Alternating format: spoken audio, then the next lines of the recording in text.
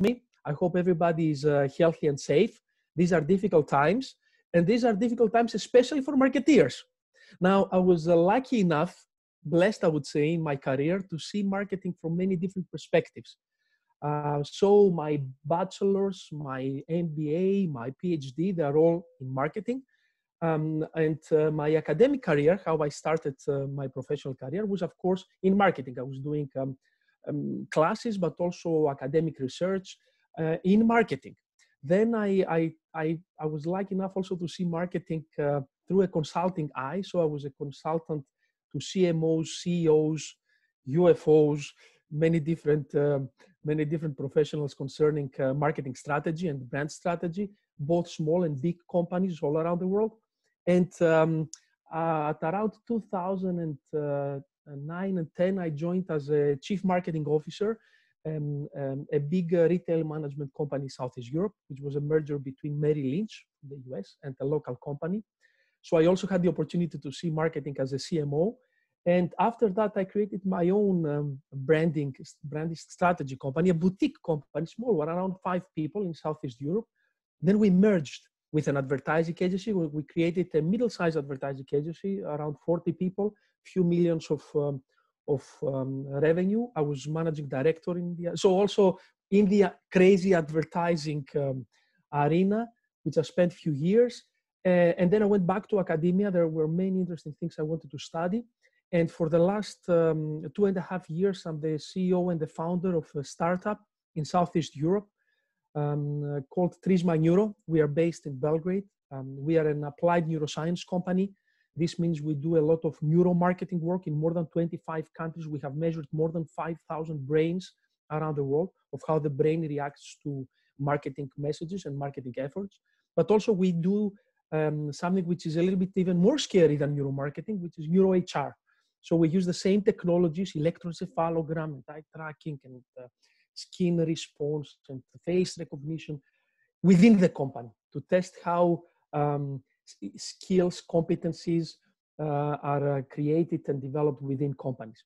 So all this experience, I try to summarize them in 2 books. The 2 books that I co-authored. The first book is Neuroscience for Leaders, which came out in 2016. It went very well globally.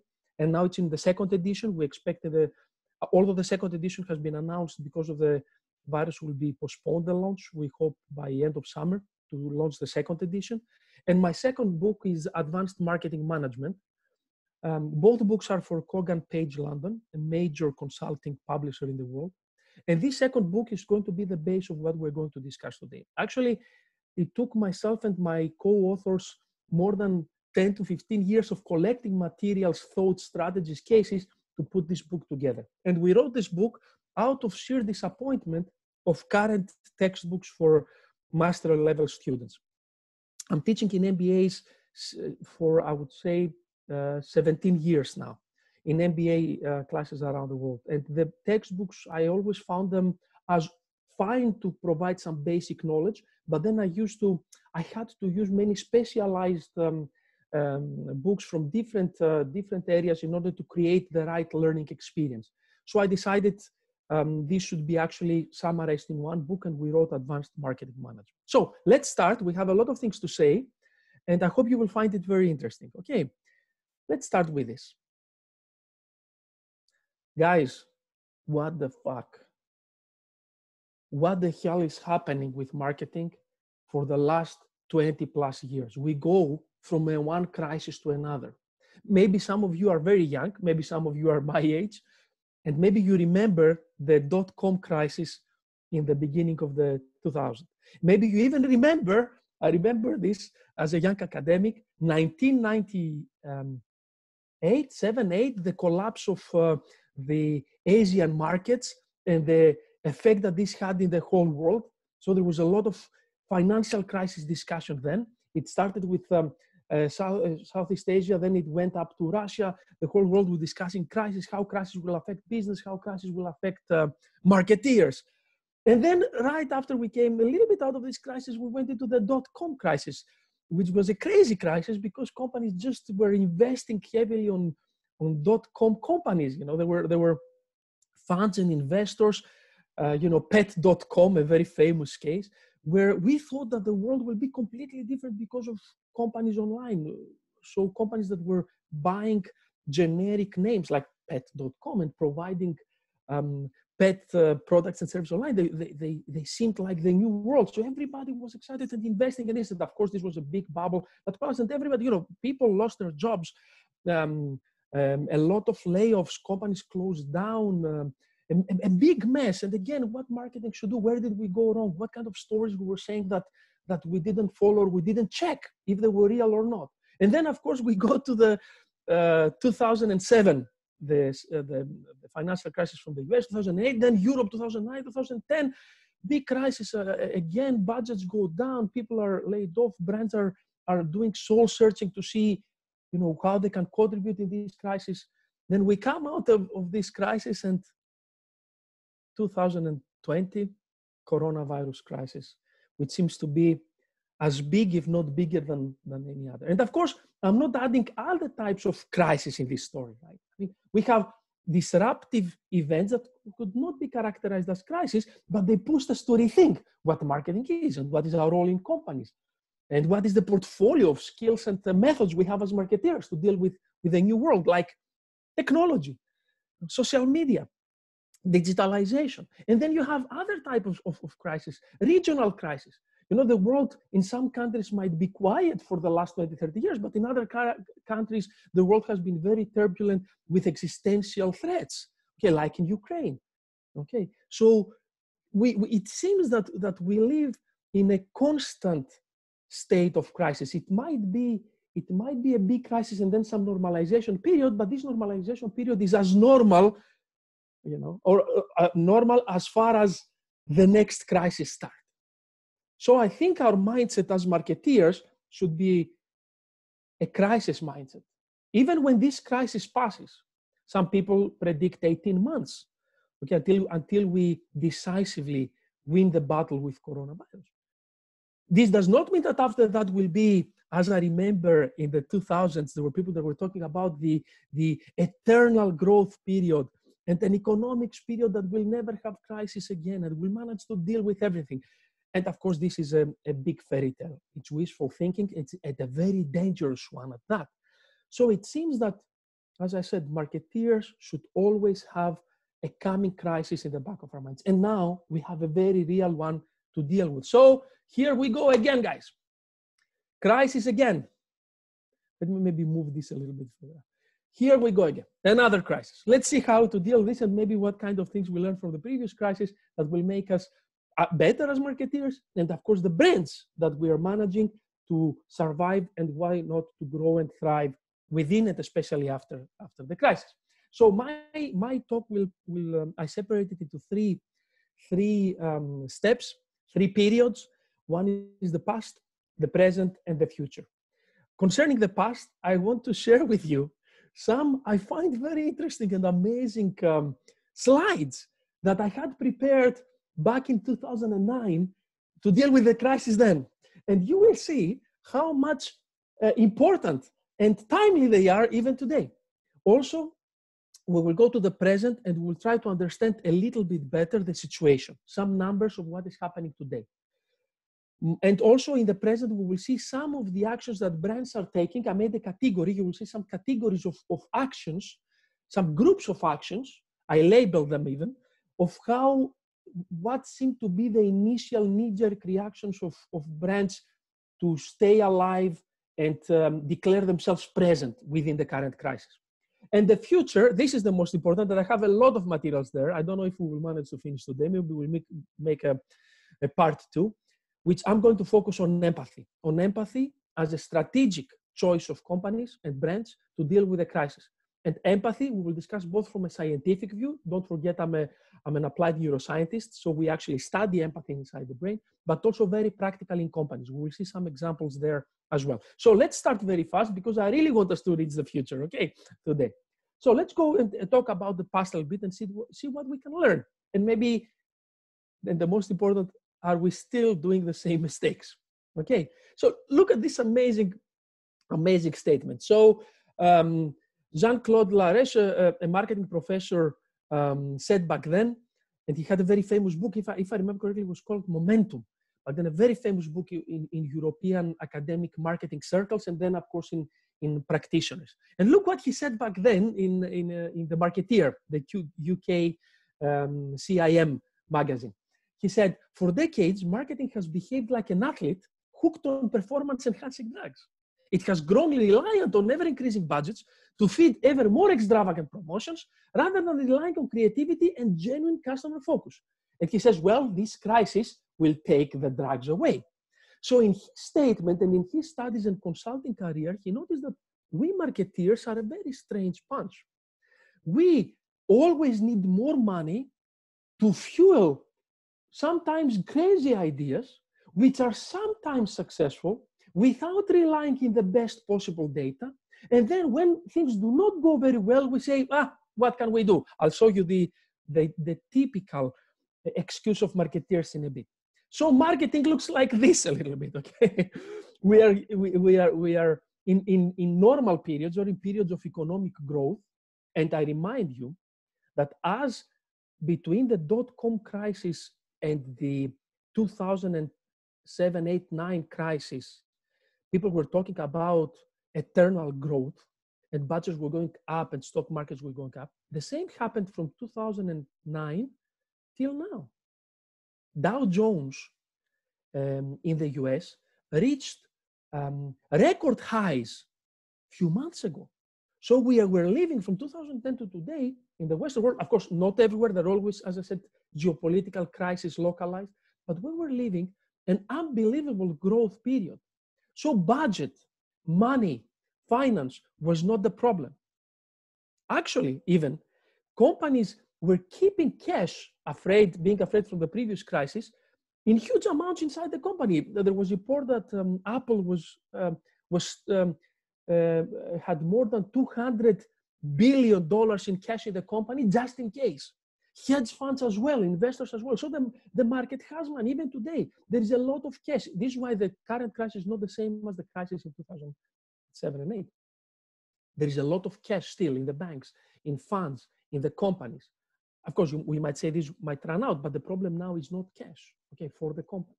So all this period, we had putting money in efforts. Before, there were probably lavish advertising campaigns. Now, there are lavish digital campaigns. And if you think, because I'm sure many of you think, but Nikos, digital saved the day. We have data. No, it did not save the day. In the advanced marketing management, we have a lot of data and statements by major marketeers that actually between 2007, 2008, 2006 were coming out and said the promise of digital, of online marketing, social media, and digital marketing was not delivered.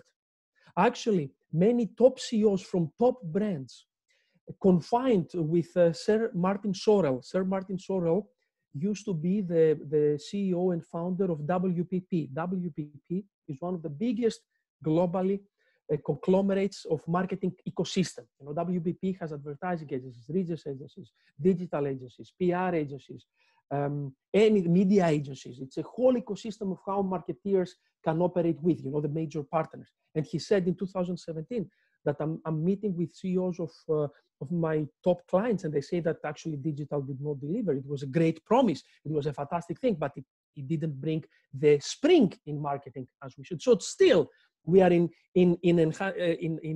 enhancing drugs, like performance enhancing drugs. Before it was mostly for ATL campaigns. From 2010 onwards was on digital campaigns, but still results were not en masse there. Okay, and look at this. This is a fantastic statement by Steve Johnson. He said, marketing seems to be like perfuming the pig. What does he mean?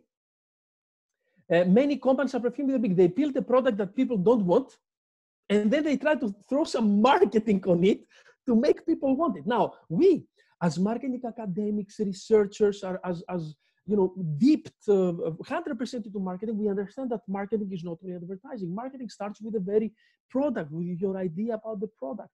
Marketing starts in the market, understanding deeper needs. Fine, but this is not in the marketplace.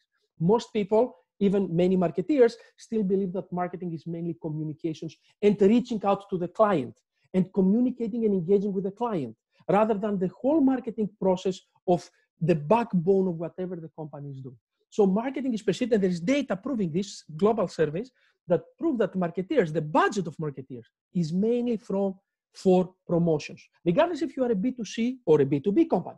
Even B2B companies, most of the marketing budget is for, let's say, trade promotions, online promotions, participating into fairs and exhibitions. So regardless what we send, what we wish marketing to be, marketing budget proves that marketing is more, unfortunately, communications. Or if you remember this 4Ps model, promotions, okay? And this is true. This is unfortunately very true. Even startups now know this, digital startups, online startups.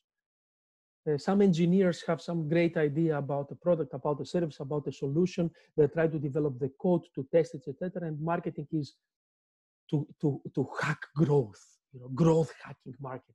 It's about spreading out as a virus, no pun intended, spreading out as a virus and catching fire and everybody using our product.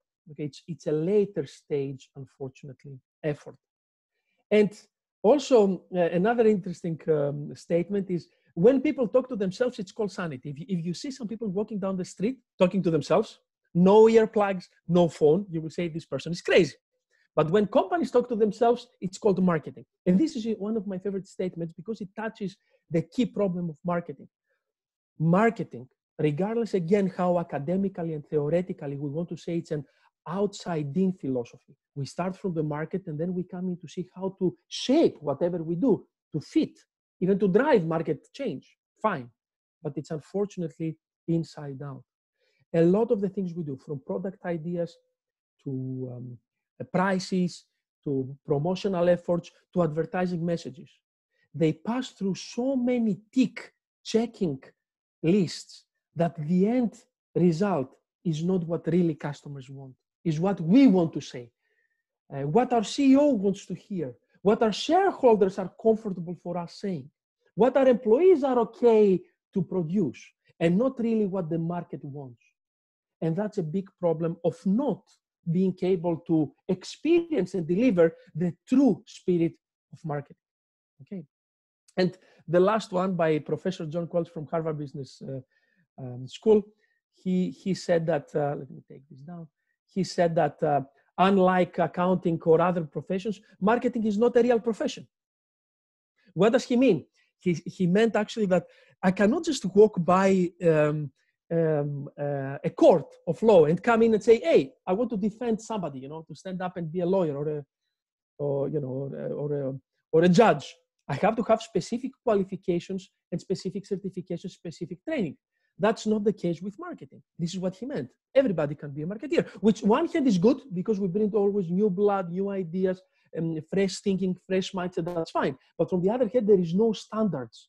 So actually he said that marketing is as art as science, as much as right brain as left brain. And I think this is the excuse of marketeers. This is the key mantra of marketing through not only crisis, but in normal periods of work as well. When we have a campaign and it's fully successful, we achieve all goals, we overachieve. We say, wow, it is our efforts. It was our plan. It is our team. It is our skills. It is our brain, our clever. We're so clever and smart, we did it.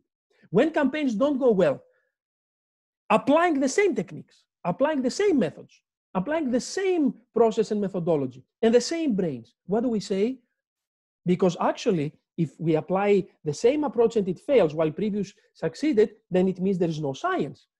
We cannot replicate what we do. So what is the knee-jerk reaction, the defense mechanism to gap this cognitive dissonance, this difference between reality and intention, is to say, no, don't shoot me. Marketing is half science, half art.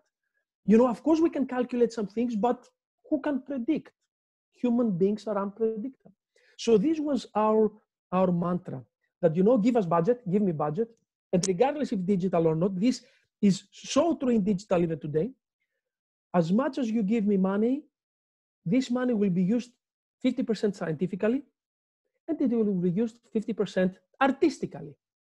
Do you see how crazy this sounds? Do you see how CEOs are so negative about marketeers? Because we don't sound professional. We sound funny. And this is the effect in every crisis. And this is from the previous crisis. And in this crisis as well, I will show you some numbers. Which is the budget to be cut first? Which is the first budget that company cuts? Marketing budget. Second, HR. Both deal with people. So if we are so clever and so important and so fantastically efficient and effective, and we know our craft, we are reliable professionals, why it is our budget to be cut first? Why? This means there is no trust. This means they don't see results. And they're right. They are right. Okay. And not only this, why 80% of CEOs do not trust marketeers? 80%, global study, 80% of CEOs do not trust marketeers. 91% of CEOs trust finance and IT. Who's to blame? And this is within the digital area, period and era. It's not before, it's now. Why they don't trust us? Why marketeers? And of course, I've seen many marketeers, and I've done this myself. I don't blame anybody else myself. I want always to find excuse which is, on the other people. No, it's your mistake. You don't get it. We do everything right. This is rubbish. This is rubbish. We should see ourselves in the mirror and understand the mistakes we have been doing, because this crisis will be even more severe on marketing, and we might survive after the crisis. Okay. Also, take a look at this. Who stays more in marketing in positions in a C-level? So in the C-level, CEO, CMO, CIO, UFO, we said, all these people. Who stays more? Look at the average tenure of a CEO is 8 years. 8 years a CEO stays in his or her position. Look who is last on the list. CMO, 4.1 years, when the average is 4.3 years. Why companies change marketeers more often than any other C professional? Recycling marketeers. Why marketeers cannot reliably and predictably stay in a company, revered, and be considered a valuable, indispensable, irreplaceable asset, and rather the companies changing them very often? Whose mistake is it? And we kind of admit it. There is the CMO position is an electric chair position. It's a very difficult position, probably the most difficult position in the company. And there is, many people that have studied this and come out and say, yes, the CMO position is a problematic position. And who's to blame? One of the things that why this is a problematic position, you might find interesting, is the fact that whenever there is a new CMO coming in, he or she, the first thing that they do is they change everything. They change agencies, brand position, strategy, everything. Why? Because they want to show that, listen, there is a new kid on the block. I know better. I bring my ecosystem. I have to be comfortable. Now I will show you how it's done. And of course, most of the times fail. Okay. And look at digital. Now, you have all heard, of course, of digital transformation. And digital transformation has been the #1 buzzword in business for the last 5 years. Every company had a business transformation 2020, 2022, 2025 vision. Everybody wanted to become digital. And of course, digital transformation does not only mean digital marketing. This is one part. It means business models. It means strategies. It is much a more complex concept than just marketing. Who should lead digital transformation in companies? Which C professional? Now, of course, marketeers would say, we. Who in a company deals with customers? Who in a company, because digital transformation, regardless its complexity, the key goal is to become more competitive and more fitting in the new environment by using all these wonderful technologies. And fitting in the market means marketing. We are the ones that listen to the market. We are the ones close to the customers. We are the ones, like a radar, trying to establish the reality through and study the reality through competitive analytics and all this. We do the studies, the surveys, the research. We collect data. We track our brand online. We should be marketeers. Many people should say marketeers. Reality, look at this. When it comes to digital transformation, the chief information officer isn't always the leader in charge. What does it mean? Is it marketeers? No, it's not. Often the responsibility is shared with the organization, data, digital, innovation, and technology chiefs. Actually, there was a study by a guy called Solis last year. Actually, I think he does it every year, a digital transformation state of affairs. And last year, and I shared this on my social media, he said, unfortunately, marketing lost. Up to 2008, if the CMO or the CIO would lead digital transformation, was rather close. From 2009, CIOs, technology officers, bypassed marketeers as leaders of digital transformation. They don't trust us, guys. Of course, there are exceptions. Of course, there are exceptions. There are always exceptions, and very important ones. But marketing department is losing the game. So who owns digital transformation? Surveys say CIOs. And this is from CMO website. Okay, so even we marketeers, we understand that we lost the game. We lost the game of digital. We could lead it. We could be the top dog. We could finally embody the dreams and the hopes of everybody in the company, that marketeers will not just be specialized professionals. We will not just be marketing department experts. We will not just be click-through rate experts, but we will be leaders for the whole company. We will help the whole company, all the departments, the CEO, understand and transform the company into a new model. We understand the market and customers better than anybody else. We lost it. And we lost it, unfortunately, predictably. I was not surprised that we lost it. If you study marketing through the previous crisis, you will see that we don't learn. On the contrary, we jump in the wagon of every new trend, any new buzzword, any new hype, spending a lot of money trying that we will be winning awards and clever and nice and, but the essence is unfortunately different. So this was the past. Let's move into the present. So is the Corona crash worse than the 2008 financial crisis? There are many people that say, yes, this could be, it has the potential. Of course, it's very difficult to predict. Our predictions are very easy. I can make many predictions, but 98% or 99% would be wrong. So it seems that this crisis will be worse financially. Depends on the duration. If somehow a cure or a vaccine is found fast, maybe it will not be as big. If it takes, as I said, 18 months, maybe it will be one of the biggest crises we saw since 1929, the big financial crisis that started in the US. Okay, so we should take it very, very, very, very, very seriously. And already marketing budgets are being cut drastically, even online. There are whole industries that are collapsing, travel industry, food service and hospitality industry, retail, apart from food and drinks, but fashion is collapsing. So you see that there is a lot of industries that used to be big spenders. Entertainment industry, now Hollywood studios, they don't know what to do with the movies. What are they going to do with the movies? They cannot be released in cinemas. They're thinking of starting releasing them on their digital platforms, like Disney Plus. So instead of the new Marvel movies being launched after the crisis, they're actually thinking of launching them now digitally, because what are they going to do with it? They have a pipeline. So there are huge industries that were traditionally being big spenders in marketing that have no industry, actually. Okay, of course, and you see other effects. I'm seeing every single thing get canceled. Influencers are getting canceled.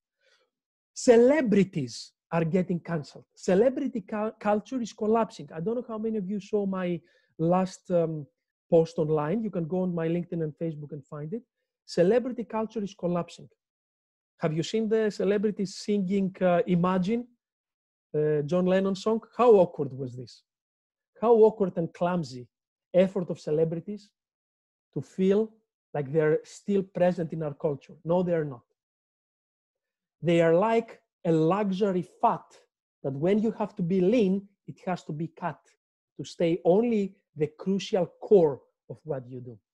And this happens also with influencers. When everything was fine, we had the luxury to pay attention to people that actually just a little bit entertain us, and many times with funny / stupid / inconsequential comments. And this is now canceled. We go down, and this is my post was actually saying, is your brand a celebrity? Is your brand self-indulgent, overspending, fluffy, image-driven, online conversation-driven brand? Or is it a brand that the core functionality is strong, is needed, and you change this core functionality to fit the real needs, the real fears and pains of people today. That's a big difference. You have to cut the celebrity part of your brand and to go back to the basics. Of course, not everything is down. The crisis, as every crisis, favors some aspects of marketing and some aspects of the marketing and companies, right, of the economy. So you see news, gaming, e-commerce ad spending goes high up. Sales of supermarkets go high up. Online buying, e-commerce of supermarkets go high up. So of course, as in every situation, social, economic, you don't have the whole thing collapsing. When the whole thing collapsing, you have some parts of the economy, some strategic importance one going up. So I paint a story of really this crisis being the worst, but this does not mean that it affects every aspect. There are some aspects that, of course, not only will remain, but even will go up. And we have to see what we learn from them. Now, this I found very interesting. This is the 100 fastest declining categories. You see that luggage and suitcases, briefcases, cameras, car, outwear, swimwear, who will go to swim, anti-theft technology, cell phones decrease of 40% on cell phones, okay?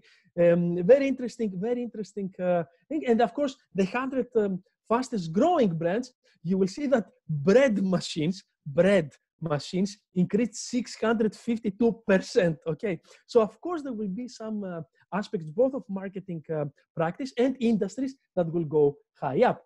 So how brands are taking extra precaution to avoid coronavirus? Now we, as marketeers, are the ones in the driver's seat of the brand story, the brand position, the brand strategy, the brand interaction and engagement with our target audiences. What do? How do we react? You see that many brands are very cautious. They are very slow and they are extremely hesitant to take a stand. And I think this is very wise. We should not jump, although there are many people, and I have to say, especially digital marketeers, that they scream, now is the time, let's take a stand, let's talk on. This is very dangerous.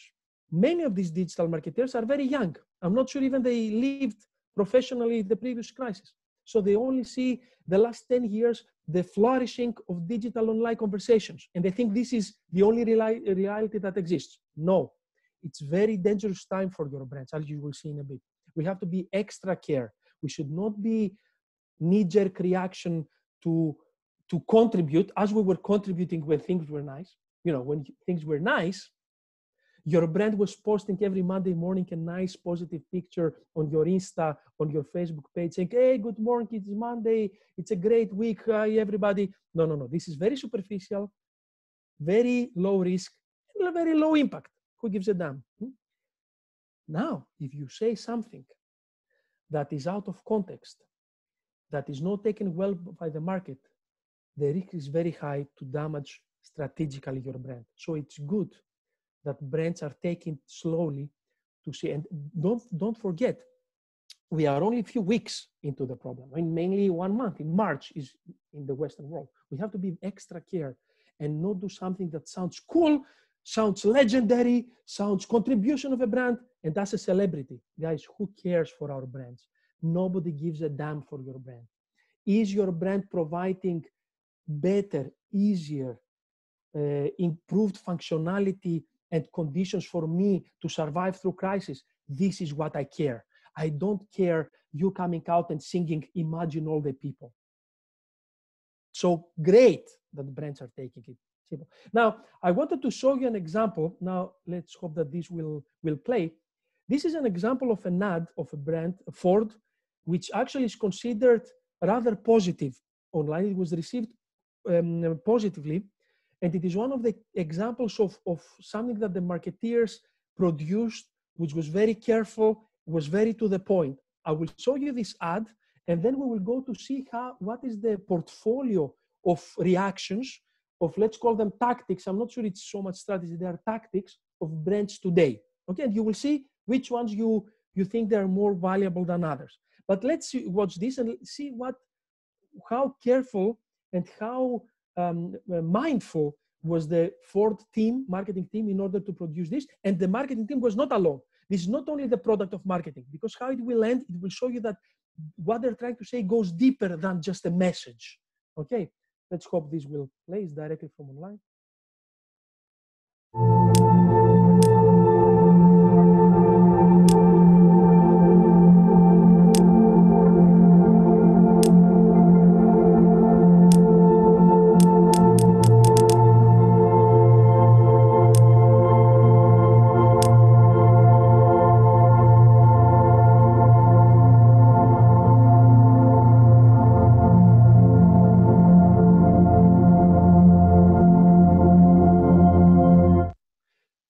You see, this was a great example. Let me just go try to move.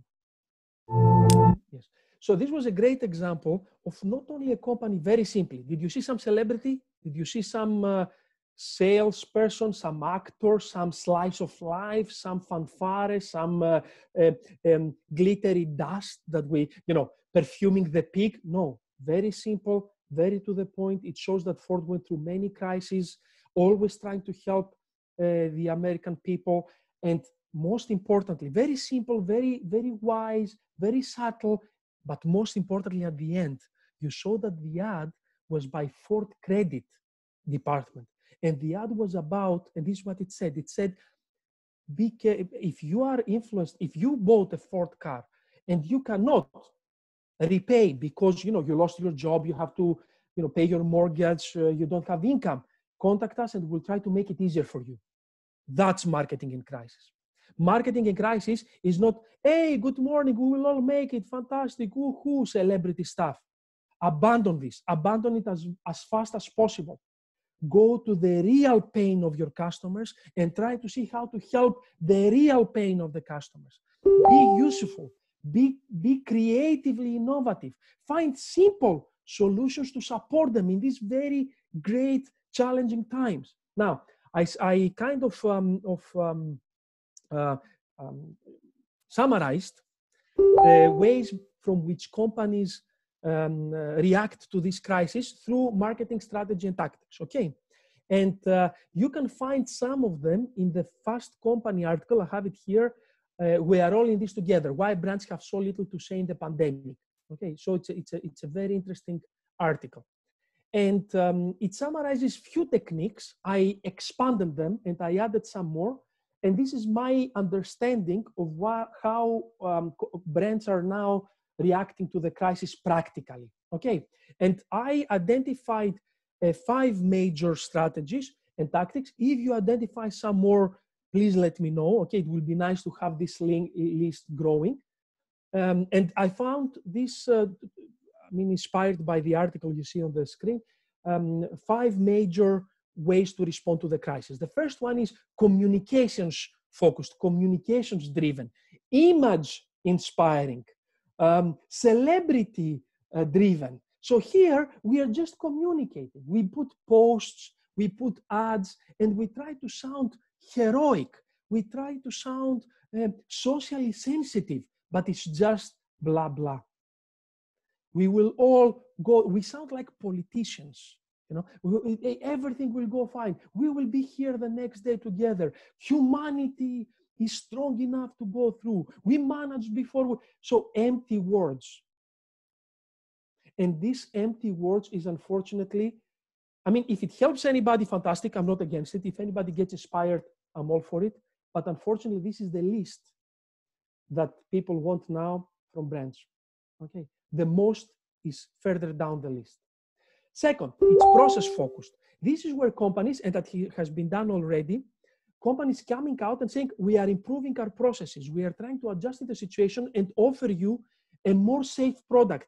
A very notable example mentioned also in the article is from pizza delivery companies in the US, very famous brands, where they say, listen, because of the crisis, we take extra care. These are the tangible ways by which we have improved our process to ensure that when you get your delivery, it is healthy, it is coronavirus free, and we do our best to both serve you what you want and to minimize the risk of spreading the virus. Fantastic. This is process driven, internal driven.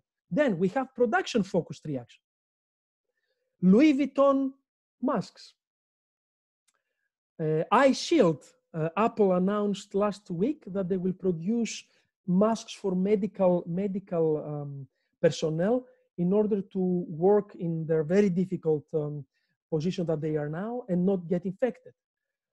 So this is actually a reaction by which your company uses its production, or if it is outsourced or if it is partnering network, to provide real products and services that help deal with the corona today. Okay, it's actually product and service oriented, but focused within the challenges, the health challenges of corona today. And I said there are many examples. I think even now I was watching last 2 days that many auto manufacturers, car manufacturers, they come out and they transform part of their production line to help the nation go through the crisis. Fantastic. Third is support focused. Support focused is what Ford did here with trying to ease the conditions for you repaying your loan. So we are making it easier for you. We are not delivering pizza, so we clean, better the production process. We don't have production to produce sanitizers and masks, but you know what? You have a mortgage with us. You have a payment plan with us. You have a payments due at the end of the month. We understand the difficult times. We will make it easier. We will make more payment, better payment conditions. We'll be more flexible. We might even cancel some of the payments and take them to the future. Okay, and the last way, and of course, each of them are not mutually exclusive. Companies can do more than one at the same time. Donation focused. This is when companies, and many celebrities also do this, which I think is fantastic. Finally, something good from celebrities, but also brands. What they do is they say, I donate part of my resources, could be people, could be money, usually it's money, to this cause. So I donate $1 million or euros to this hospital or to this lab to come up with a faster solution. So these 5 main umbrella approaches. Communications, blah, blah, we are here for you. Process, we are improving inside, so we are safer for you. Production, we offer specific solutions to fight the crisis. Support, we make it easier for you because we feel your pain. Donation, we give money to support the cause. Okay, as I said, if you have any more to add or examples for each one, I would be very happy to receive. Okay, so let's move to the future now. We have around half an hour to discuss about the future. And my view about the future, as I mentioned in this post online, is empathy related. Now, empathy should not be considered only a promotional trick, a communications technique, an engaging online discussion tool. This is empathy at the very late stages. Empathy should be strategically reconsidered and embedded in the marketing process in all aspects of marketing. Actually, I will show you a couple of models of this towards the end of my speech. So specific models and methodologies where empathy can fit and how. Okay, but before we understand how to use empathy as a tool, and I'm sure this is what you care a lot about, and we will reach that, I want to start by presenting what empathy is, because unfortunately, as many other things, empathy as a word has been misused, and misused quite a lot. And I have to say also as a marketeer that marketeers are not the best when it comes in having a deep understanding of these kind of concepts. I understand we are extremely under pressure. We are in the spotlight. We are the ones to be called to react in a crisis and try save customers or say something to the customers, perfuming the pig to keep them with us. We are in extreme pressure, and thus we jump on the wagon of every new idea that comes out, regardless if it is a good idea or not. I understand this. This comes from our stress. It's even humane. Okay, but unfortunately, this crisis, as the others, are pushing us to change, are pushing us to be more serious, more strategic, more not only marketing experts, but organizational wide enablers of change. Okay, so before we discuss empathy and how it works in the brain, I want to show you a very simple concept that comes out of research. This is called the social cognition model. It's one of the best models that psychology and neuroscience is offering, practical model to understand how the brain works when it encounters and interacts with a person or of a brand. Now, mind you, our brain has not developed a separate part to deal with brands. We have the same brain for tens, some say 100,000, some say 10,000 of years. Do you think that because we have a brand phenomenon of 100 years, all of a sudden we have a specific brain part devoted to brands? No, we don't. Actually, many studies have shown that for our brain, a brand is a person. So the same networks that our empathy networks, as these ones that you'll see, our brain engages when it meets a person. Would this person be my friend, or just work, or just an acquaintance, or I don't want to associate with this person? The same brain networks also are engaged when the person interacts with a brand. So the first thing that I ask all the brands that I advise and I work with is your brand a real friend to your customers? And they say, Nikos, what do you mean a real brand? We are business. Of course we try to help, but we're a business. I said, then their brains will always consider you as a business, always, which means you want your profits. You know, it's a zero-sum game. You want profits, I want something else. Maybe it's not a win-win situation. Only if you understand that the brain uses the same love, care, connectivity, social interaction, loyalty networks that engage when we have a best friend, our favorite person, part of our family that will have, is the same brain networks that will engage when we interact with a brand. So this social cognition model has found out that there are two major characteristics or criteria that our brain engages, puts into action when we deal with somebody, in order to then understand and decide, our brain, what is going to be our approach. Will it going to be a positive or a negative? And it's called the warmth and competence model. You can find it in books like Compelling People, Presence, The Charisma Myth. Olivia Fox-Caban added one more. We have it in our book, Neuroscience for Leaders, and The Human Brand as well. These are books and models that are explained in my book, Advanced Marketing Management, that I showed you in the beginning. So what does this model say? Very simply, it says that when the brain sees a person or a representation of a person, which is a brand, okay, engages two criteria. First, the first one, in milliseconds, the brain prioritizes this, is warmth. Warmth. What are your intentions towards me?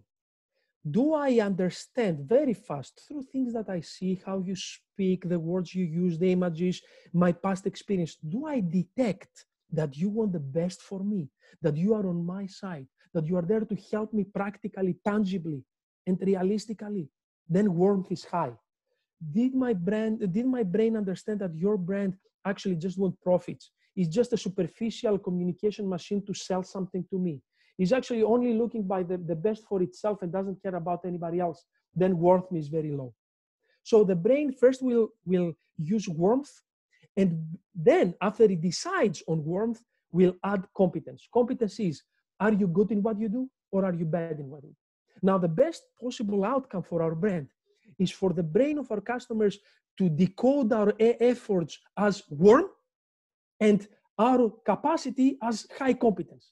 Then the brain engages in the best possible motivational way. It has a positive motivation, an engaging, an approach motivational network, as we call them in the brain. And it wants to interact with us, open up to us, trust us, and become loyal to us. The worst position is, of course, if warmth is low, so the brain of your customers consider you as not a good person for them, not with a goodwill towards them, and low competence, that you're not also very good in what you do. Now, my problem is that apart from marketing communications, that, as we said, is superficial and the brain does not prioritize. Actually, you know, why do we have this phrase? Actions speak louder than words. So regardless what you say on your social media accounts and posts and nice and funky and interesting, is what you do. So regardless what you say, is what you do that matters. And the brain understands this, okay? So these two are the criteria. And unfortunately, as I said, companies engage more in warmth, in spraying, perfuming the pig, nice, fluffy, interesting, warm in communications. But when you call the call center, you wait 10 minutes, you hear a robot, actually you hear a person having a protocol and behaving like a robot, an awful situation. So when you interact with brand, it sounds like low warmth, regardless the promise of the brand story, okay? And we prioritize a lot of competence, you know, to be efficient and effective, and the ERP systems and the latest technology and all this, and we forget warmth. We forget warmth. Even we marketers don't understand how important and strategic and deep warmth is. And there are studies that have put various brands within these two criteria. For example, there is big discussion with this. Maybe we'll do a number two. But there is a way to study your brand and see where it is in these two criteria.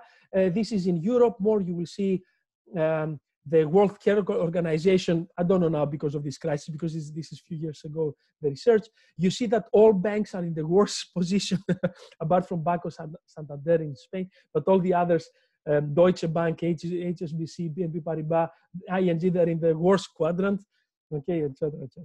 And what is important is that you will see that warmth has a better explanatory power to purchase intention, loyalty, or likelihood to recommend, you know, net promoter score. Warmth is more important than competence. And this is because, as I said, the brain, time-wise, first engages warmth and then decides on competence. So warmth always comes first for the brain, okay?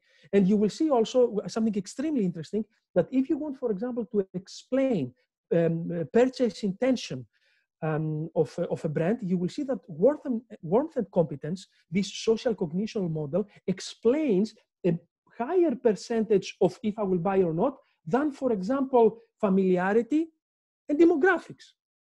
So if you're using familiarity, brand awareness, brand likability, all these survey, questionnaire-based or interview-based methods, and you have also demographics, you know, you do, now in digital marketing, we are obsessed with profiling and personas, but this in the end does not explain much of what consumers do. I'm sorry to spill the beans. I'm sorry to shatter the nice story we built for ourselves to get money from the CEO, but it doesn't. The most important is warmth and competence, and it happens with brand loyalty as well. And you see here, for example, that if you ask people if they're satisfied, they are happy with the product, but also you measure how connected they are because of warmth, you will see that warmth, which is the brown bar, predicts much more of all these phenomena than any kind of feedback mechanism we have. Okay, and before I move into specific empathy measures, apart from this basic model that I want you to understand of how the brain works, okay, is that this is the time to address customer pains. Of course, you all heard, and this comes from neuromarketing. Neuromarketing first discovered this, that customers react faster and stronger in pain points rather than pleasure points. How much do you know about pain? As a professional, as a marketeer. Digital event, by the way, the event marketing industry is collapsing drastically because we cannot make events. Digital, of course, which is fantastic. How much do you know about pain? Whoever taught us what pain is? So we are so easy to say pain. And then we have a questionnaire saying how much you like this, or how much you don't like this, or how much you care about this. And we try to make there are some marketing research models about pain. Really? Really? So superficially, that's it? We know pain? So I wanted just to introduce you a model that I found in my ignorance. I found through psychology theory that actually there are different types of pain. And they are discussed in the fantastic book, The Other Side of Happiness by Brock Bastin. So there is physical pain, there is emotional pain, there is social pain, and there is existential pain. Okay. Now, if we go, I'm not going to analyze this different seminar, but I just wanted you to show something that should provoke us to go more in depth before we start talking of how our brand helps you in your pain. Okay. So there are physical pains, and then you see also the relation with the equivalent pleasure. And you will see that warmth is the first pleasure, positive that is mentioned in the model. But I'm not going to stay here. I just want you to focus on social pains, because I think that many people now, because of this physical isolation, the fact that we have to stay at home, it has been termed social distancing. Maybe it's physical distancing, because still we can socialize online.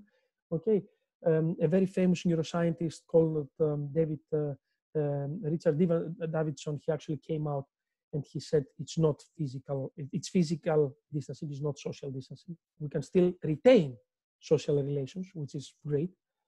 You will see that the main social pains is loneliness, rejection, loss, and failure. And you will see that which are the equivalent pleasures. So how to fight it? So loneliness with social connectivity. Is your brand and your brand platform transformed into a platform to connect people in these difficult times without necessarily selling anything? Are you enabling them social connectivity in a period of physical isolation? Rejection. Many people stay at home and feel rejected from their friends, from family, from the things that they used to say. So acceptance, loss, reward, failure, success, and even maybe deeper is existential pain, fear of death, loss of meaningfulness in life. The fact that maybe we feel that life has no meaning because I cannot go to work, I cannot go out, I cannot see my friends, I cannot go to the cinema. Many people in many podcasts come out and say, even therapists say that many people ask the question, who am I? Who am I? What am I? We're losing the meaning of life. Okay, so we have 20 minutes to discuss hardcore empathy. First of all, empathy is losing in the West. There is what we call the empathy deficit. Even Obama mentioned it. In 2006, Obama came out before he became a president, and he said, we live in a very self-centered, inward-looking society. Everybody tells you, you have to be richer and look better, more beautiful and more with higher status. But we don't talk about empathy deficit. The fact that we cannot so easily, we are losing the natural ability of the brain to understand and connect with other people, to try to share their feelings with us, to try to connect with them and to try to help them. So this is called the empathy deficit, and it looks like this. You will see that it's dropping since the beginning of the 90s. Okay, and this is really a pity. This is really a pity. Empathy, warmth that we saw earlier, is a major aspect of a healthy brain, of how our brain evolved to be social animals as the ones we are. We have become too egocentric, too centered to our own needs. You will see that if you want more on this, you can go to my previous post online, which I talk about the prediction about this actually since late 19th century, that our society will become very individualistic, and there is some reactions to this. At the same time, when empathy is falling, what is increasing? Narcissistic personality. So the more we lose empathy, the more empathy goes down, narcissism goes up. Of course, there are many new techniques to understand this phenomenon. I will show you one. It's a difficult algorithm. I'm not going to take much time. I just wanted you to be aware that there are very heavy scientific methods to understand this phenomena. The latest one is called selfie per hour. So how many selfies do you take per hour? This is a great indication of a narcissistic trait. And of course, we used to take selfies outside of home. If we still take selfies inside home, imagine how much narcissistic we have become. And of course, it's not a joke. Indeed, there is academic study linking a lot of our social media behaviors, how often we change profile pictures, what kind of posts we put in, and they correlate. There's a correlation between this and low empathy and high narcissism. Okay, scary stuff, but unfortunately true. And there is studies even globally. The World Economic Forum is trying now to understand how companies are dealing with empathy. There is this, the empathy index is controversial. Many people have attacked it. So I just want to show you that there are now efforts in a global level to also understand how empathic are companies. Are they doing well with empathy? Okay, I would dispute this, but it exists as an effort, okay? And this is the main problem. We marketeers are awful in empathy. There are studies like this one by Johannes Hatula that found a study for more than 400 marketeers on their level of empathy. And these researchers found out that marketeers, especially marketeers in companies, are awful in connecting mentally and emotionally with their customers. Surprise? Wouldn't be the opposite? Shouldn't be the opposite. Shouldn't marketers be the ones that are connected? We have our hearts and minds open to connect with our customers, and research shows we suck. We suck in connecting with our customers. Okay, so there are 3 types of empathy. I will do this very fast because let's say this is the hardcore science of empathy. We use empathy as one thing. Neuroscientifically, though, empathy is not one brain reaction. There are at least 3 empathy networks and empathy reactions, neurological reactions, that can be described as empathy. And only if you understand all 3, you will see how to apply it in your company, in your brand. Okay, so 3 types of empathy. These are the 3 types of empathy. There is cognitive empathy, there is emotional empathy, and there is compassionate empathy. In my applied neuroscience company, we test the first and the second, and we're now developing a protocol to test the third as well. It's a bit more difficult, the third, but we are getting there. Okay, so what is each one? What phenomenon each one describes, because they're different. Okay, and there are different actions related to each one. The first one is cognitive. Cognitive means, do I mentally, analytically, consciously, I am aware of it. Do I, if I see somebody, if I see a post, if I see some behavioral data, people buying this, don't buying this, etc. Does my brain allow me to have a concrete idea in my mind of what this person is thinking and feeling? This is not subconscious, it's not unconscious, it's not intuition, it's actually effortful thinking. You sit down, you say, what does this data tell me? Why this customer said this? Why did this consumer group said this? What does this analysis say? Aha, it says that my target group is thinking these thoughts and feeling these feelings. It has many names like perspective taking, theory of mind, stepping into somebody else's shoes. I'm saying again, this is the conscious, rational, analytical aspect of empathy. Is you taking data from reality, analyzing this data, and coming out with an insight, a solution of what other people might be thinking or might be feeling. Okay. Now, I want to do a test with you to test this, to see if your cognitive empathy is strong today. Can you please all, although I cannot see you, I will trust you will do it. Can you please all place your finger on your forehead? Can you place your index finger in the middle of your forehead? I don't know if you can see me. Maybe you can see. I hope you can see me. So if you place your finger on your forehead like this, can you please draw on your forehead the capital letter E in English, or E, elephant. So can you draw the capital letter E, elephant, E? Draw it on your forehead. You have to draw it starting from here. Capital letter E. As I said, the starting letter of elephant, E. Good. So there are 2 ways to do it. How many did it like that? Or how many did it on the other way? Can you please tell me which of the 2 ways are actually more empathetic? Think about this. Which of the 2 ways is more empathetic? You will actually realize that if you drew the letter E in a way that other people can see it, this was an empathic, or empathetic is the same word, reaction, because you care about how other people read it, not you. If you drew it in a way that you only can read it, as if you read it, then your empathy is low. You care how you read it, how you understand it. Okay, so don't worry, it can be improved. Okay, even if you drew it as a self-centered, this can all, our brain is plastic. That's the hope and the positive message of the day. So, you know that the people that, there was a very interesting study that asked people to read some letters. Some of these letters were very self-centered, like I'm the best, I know everything, I'm very valuable, I'm the indispensable member of the team. Just very self-centered, I can achieve everything, blah, blah, blah. And some other people read some neutral letter, nothing about biological processes.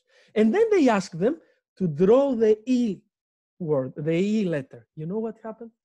The people that read the self-centered letters drew a self-centered E 3 times, 300% more than the people that were reading the neutral letters.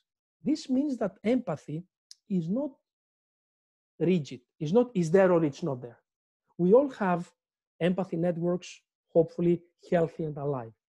Is how our brain or ourselves help empathy to express itself, or how, in science, it's called inhibit, to stop empathy. So the more egocentric, the more self-important, yes, I'm a Superman, Superwoman, we marketeers, yeah, the best team, oh, we'll take over the world. Then 300% more, you draw the E like you would read it, not the others. This is a great indication of how you can help your empathy networks to increase. Actually, I think this is why the Hatula study that found that marketers do not have empathy is because maybe we feel too self-important in the company. Okay, maybe we think that we're the most clever, the most important people on the team, on the total. So this was cognitive empathy. Emotional empathy. Emotional empathy has to do with now this is not conscious, is not analytic, is not thinking, it's feeling. When you see somebody's crying, do you cry? When you see somebody angry, do you immediately get angry? If you see somebody sad, do you experience sadness so you can approach them? This is very important. This is the key of bonding. Our human brain feels warmth towards people that experience the same emotion as we experience, unconsciously, without thinking, intuitively. It's called also mirror affection, emotional synchronization, emotional contagion, like virus, etc.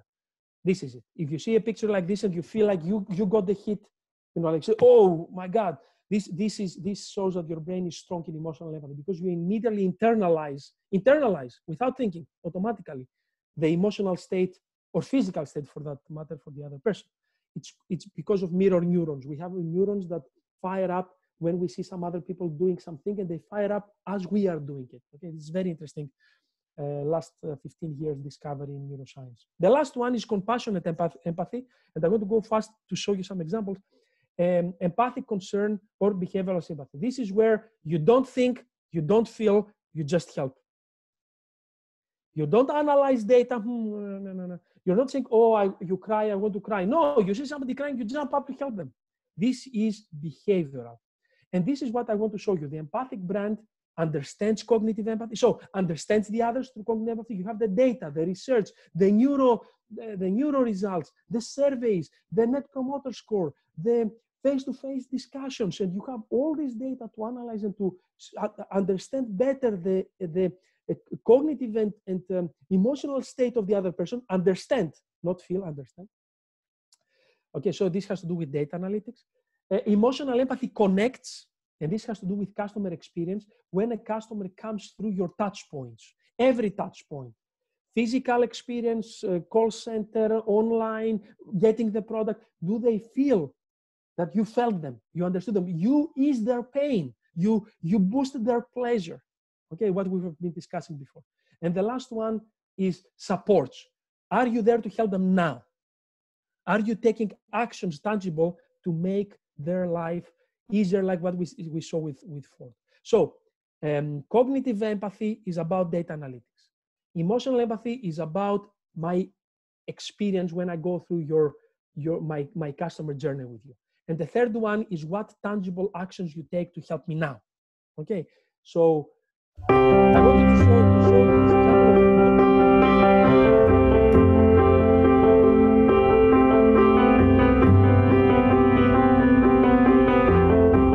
At Southwest Airlines, we're united by a purpose that is at the heart of everything we do.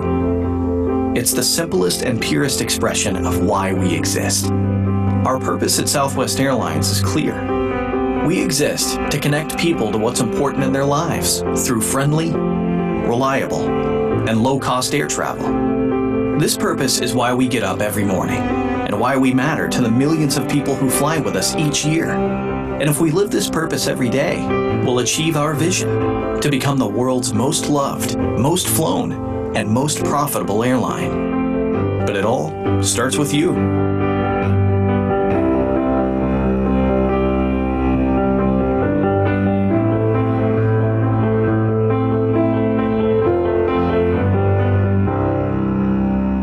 We had to go to the airport for my husband to be deployed for 6 months to Kuwait. So when we got to the airport, we were sure we weren't going to be able to go past security with him. We would have to say goodbye. I saw him walk up in uniform, and I saw a whole bunch of family members standing nearby, so I asked him if he was being deployed, and he said yes. And I asked him if they all wanted to go to the gate with him, and he said, yeah, that'd be great. So we were very happy because that bought us about 30 more minutes for us to spend time together. But once it was time for him to go on the plane, we had our moment, we hugged and said goodbye. The kids did really great. I was holding it together, but we wanted to stay and watch his plane take off. One of the Southwest employees came over, tapped us on the shoulder again, and said, "Can I please do something for you?" Thoughts in the back of my head were, what can you possibly do to make this any better at this point? I realized we had about 3 to 4 extra minutes before the scheduled departure time. He stepped away for a moment, made a quick phone call, and came back and asked if the kids and I would mind coming back on the plane. So we were very excited. The kids ran down the tunnel. When we got to the end of the tunnel, they called out on the intercom if there was a John Chatelier on the flight. And we saw my husband's hand go up in the air, and the kids were able to run to him and give him one last hug. And the amazing part was the whole plane cheered, and everybody was real excited for us. So we got one last moment with him before they closed the doors and the plane took off. It was a touching moment, and I mean, all the passengers started clapping and everyone was tearing up. When I talked to him when he had landed in Kuwait, he said that that whole moment, that experience, made him realize that people were going to be watching out for us, watching out for him, and just taking care of us overall. So there is another, there are a few stories there which are very interesting, but we don't have the time to see all. I just wanted to show you the first. Now, Southwest Airline is a very peculiar brand because although it is a low-cost airline, and you know, low-cost airlines in Europe, we think about Ryanair, EasyJet, Wizz Air, and Wizz Air, and we think that these companies are, you know, they offer very low or different customer experience, you know, because they have to save money. So we kind of allow them not to have the best customer experience and the most lavish and luxury experience, but very basic because we get cheap tickets. But Southwest Airlines has a fantastic customer experience being a low budget airline. And they do this to their people. And they do this to their people and their empathic responses to the pains of the customers. And they empower their people to do it. Now, Southwest is in the US is a company with one of the highest loyalty scores in every industry, higher customer satisfaction scores in every industry, higher net promoter score in every industry in the US. Okay, so they are, although a low-cost company, and this is the myth, if you are a low-cost, you cannot have good loyalty, empathy, you know, these kind of things. No, if you are low-cost, it doesn't have to do with your brand, it doesn't have to do with your product, your price. It has to do with how you interact with people. Okay, and I want to contrast this with a competitor and how a competitor is not empathetic at all. Okay, so take a look at that. Talk about turbulence. United better fasten its seatbelt. Attacked on Twitter, bored as a doctor, leave as a patient. We put the hospital in hospitality, parodied on late night. If we say you fly, you fly. If not, tough. Look at what you did! Give us a problem and we'll drag your ass off the plane. This movie clip from Airplane has taken off. Everything's The word of the week is reaccommodate, as in we can reaccommodate you the easy way or the hard way. Getting ready to fly involves bubble wrap for man and man's best friend. The captain has turned on the no passenger sign. Most of the online slings and arrows came via the hashtag new United Airlines mottos. Mottos like, we have first class, business class, and no class. You have to admit, that's a lot of leg room. United Airlines introduces new cabin class, Fight Club. And check out the reimagined safety instructions. Please cover your head and brace yourself for a beating. Old commercials are being turned into mashups. Performing together with a single united purpose. Oh my God! Look at what you did to them! That's what makes the world's leading airline flyer friendly. There are parody ads from other airlines. Southwest, we beat the competition, not you. And an actual, real ad from Emirates Airlines, mocking United with its own slogan, and this became "Comply with me." And if you resist, we'll beat you so badly you'll be using your own face as a flotation device. United is now the one taking a beating, and it's the internet that's unfriendly.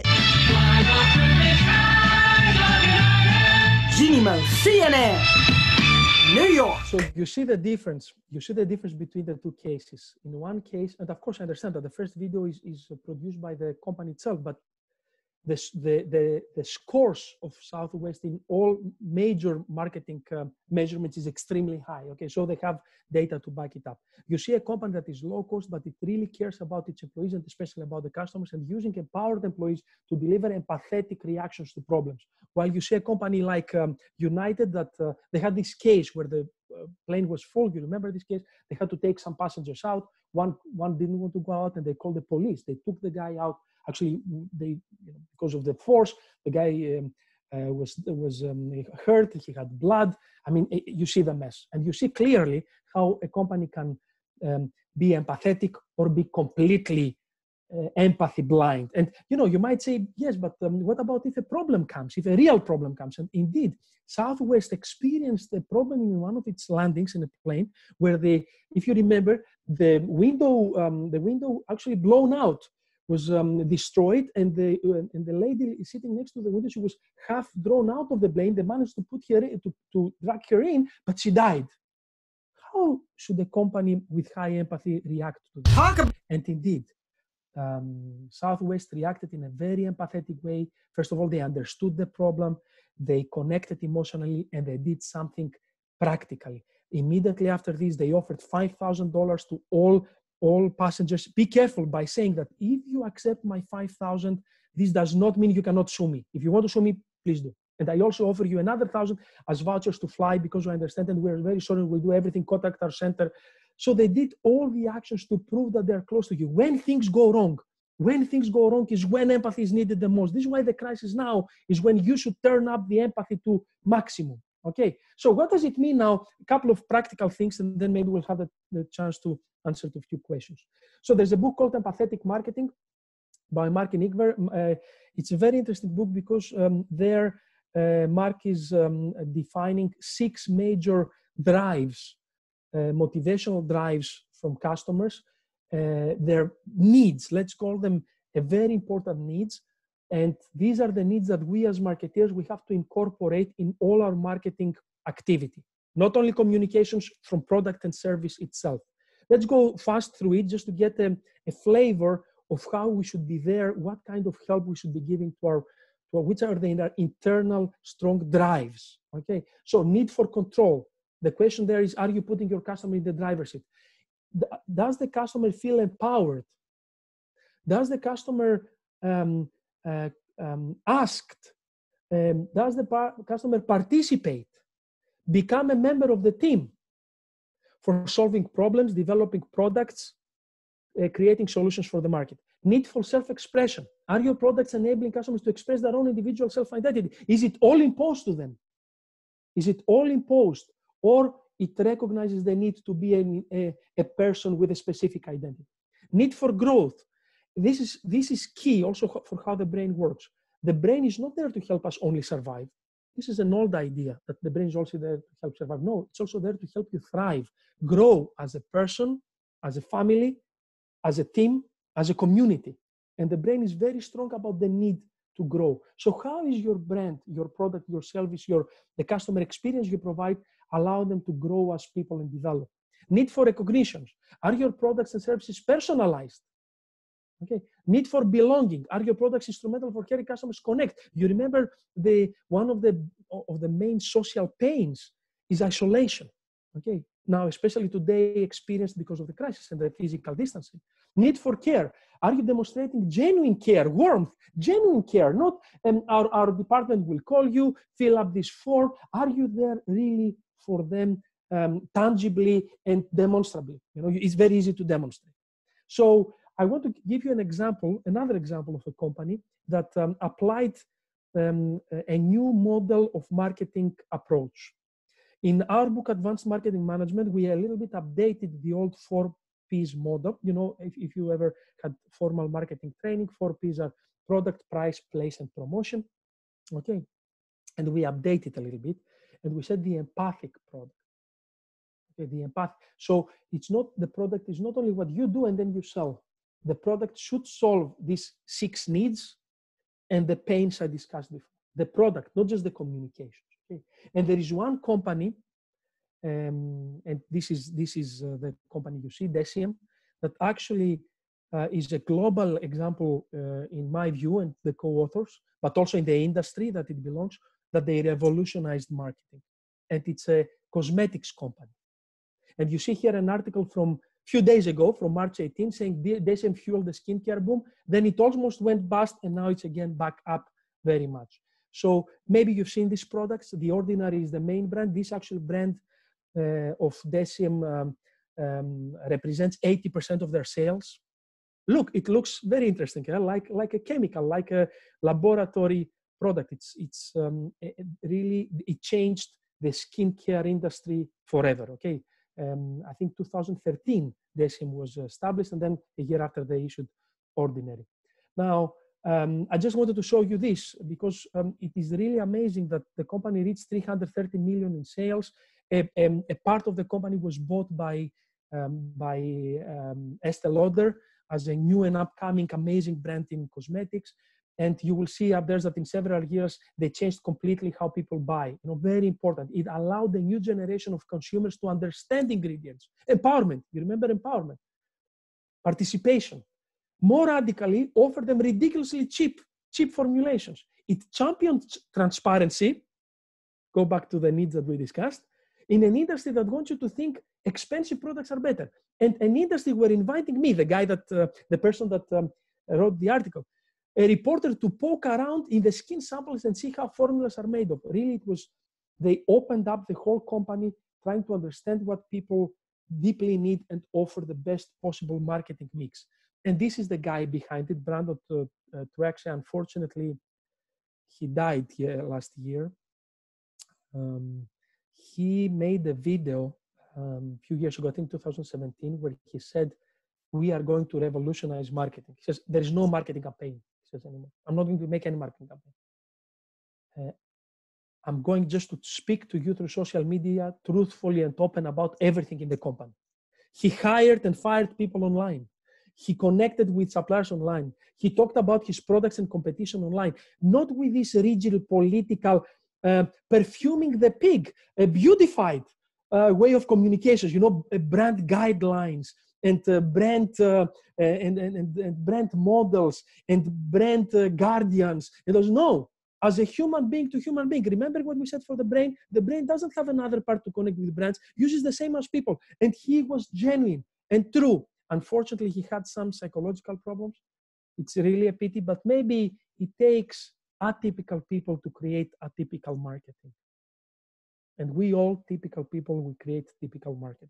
Okay. So this is an example of an empathetic marketing mix of Deciem. You will see the product, price, place, and promotion, and they worked to connect deeply with the needs and pains of customers in every element of the marketing mix. In product, the packaging and the name of products were very straightforward, scientific looking, not over beautified.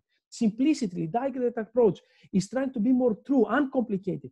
It actually educated the customers about the ingredients. It actually, there was no, you know, this nicely designed package with nicely named, nice imaginative names. No, actually, it was the Ordinary and said the percentage of each of ingredient that has fantastic stuff, unheard before, like it's a B2B company. They were behaving like, and that's a clever. You behave to your customers as professional buyers, not as lost and easily swayed consumers. Okay, price. They lowered their price. They were everywhere available. They made their own flagship stores. I visited the one in Covent Garden in the UK for my wife.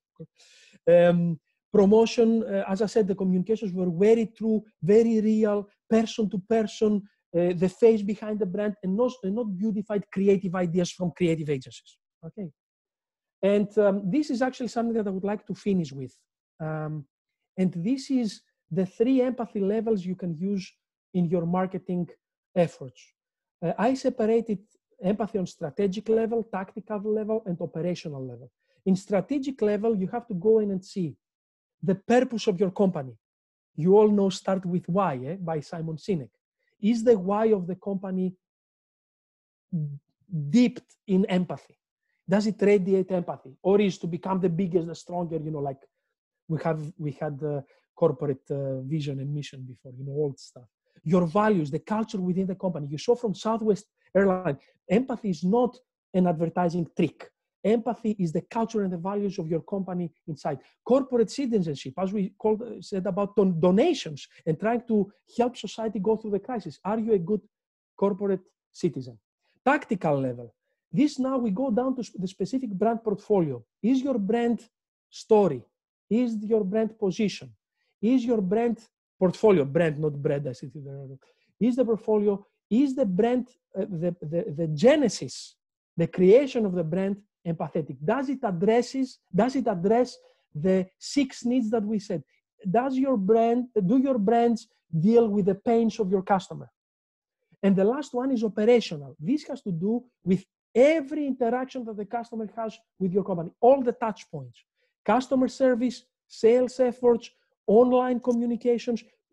As you saw also from Southwest, when the people, the family had a problem, the father was flying to Kuwait and they were sitting outside and crying. And then the Southwest employee said, do you want to go with them to the gate just to prolong how much? That's amazing. This is empathy. This is connecting.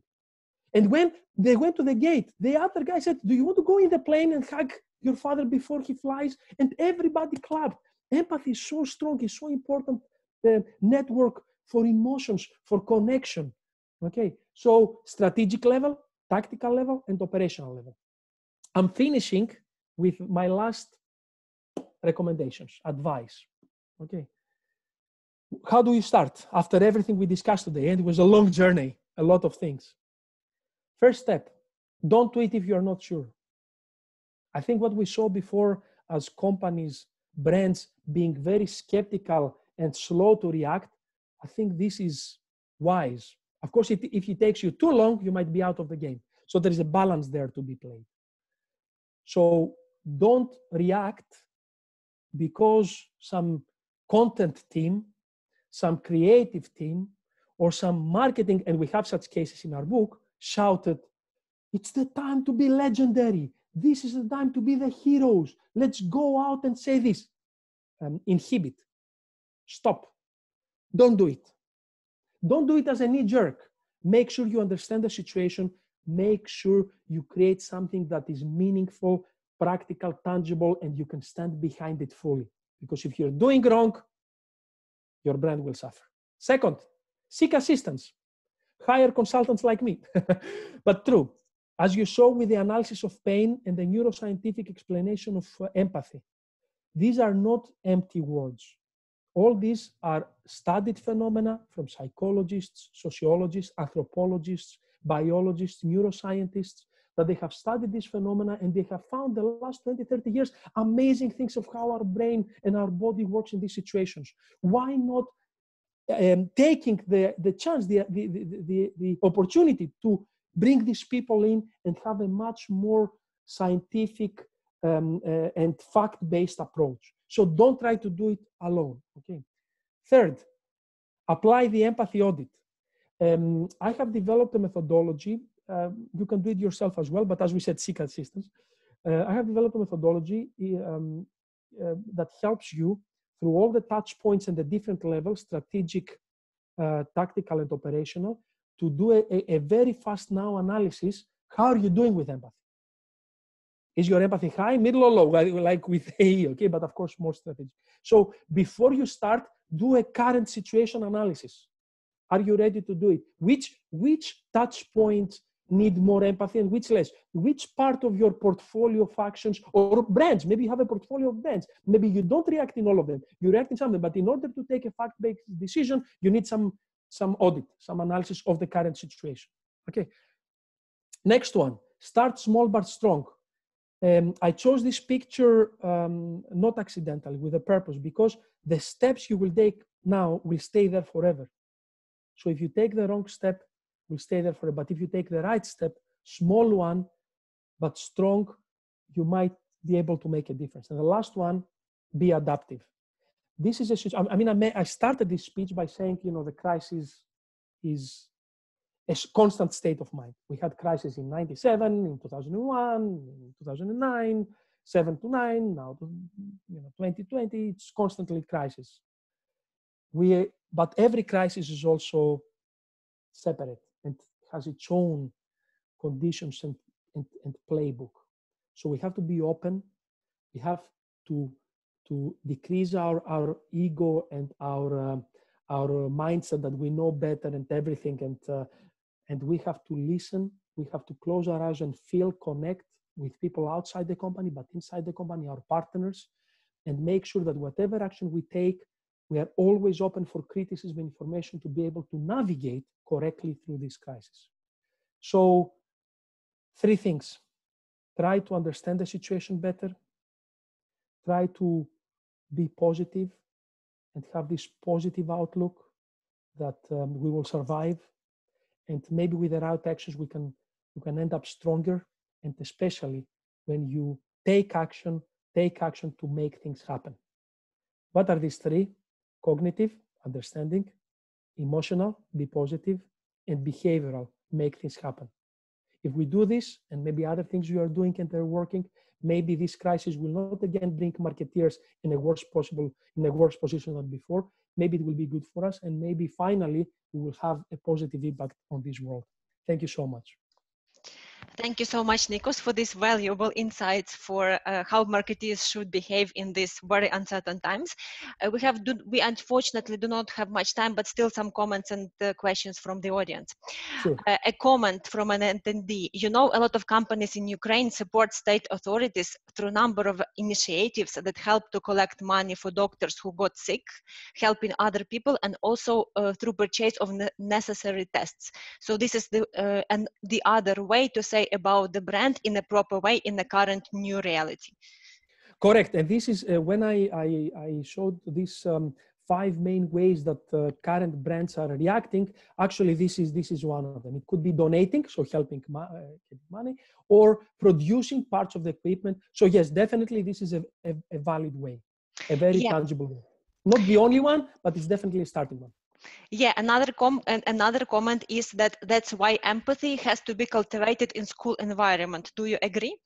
Fantastic. Whoever says this, you get an award. There is a study showing that up to 6 years old, both kids on the West and in the Far East, they develop the same healthy empathy. But at 6 years old in the West, empathy starts dropping.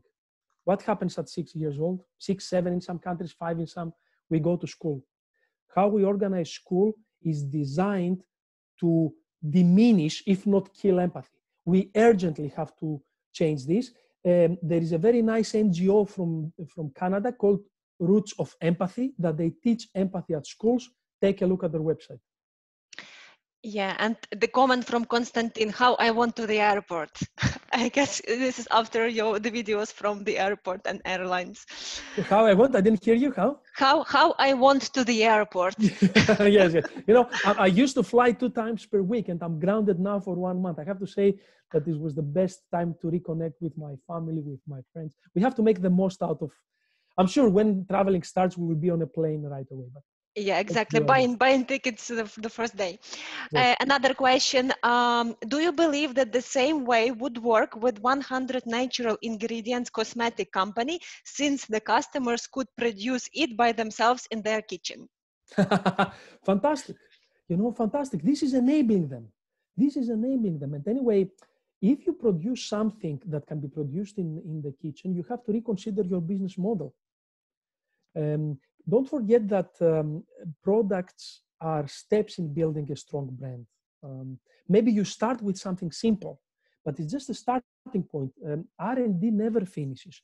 With what products you start a company, and the way that you use these products to connect with people and enable them is actually fuel to your creativity to create the next product and the next product and the next product. So I think that transparency, enabling them, helping them to grow, helping them to connect are very important, even if this means more effort for us. You know, more R&D, more time and money spent to create a real difference. That's fine. Yeah, and maybe the last one is, what do you think will the psychology of the customer will be what will be the psychology of customers after the quarantine in the service industry? I'm a big believer of what's called in psychology adaptation. We adapt slowly to the crisis.